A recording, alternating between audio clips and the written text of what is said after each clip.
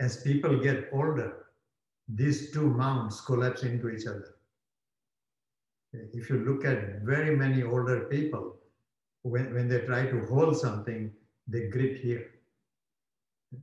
That space should remain wide. Mount of, this is mount of Venus under my thumb. Under the small finger, this is mount of Mercury.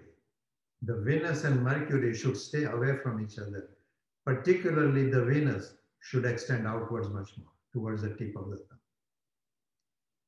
And I've seen occasionally some people who find that collapse constantly massage here to keep this thumb moving out. So if what I'm judging about what you're showing is correct, you really want to learn to massage this from the middle of your palm, massage the mount of the thumb outwards.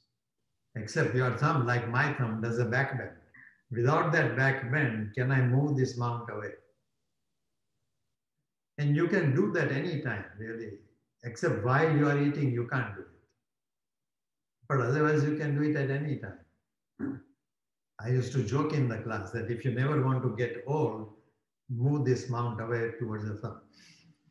Meaning, not that you won't get old, but that old people tend to collapse here much more. And it's rather obvious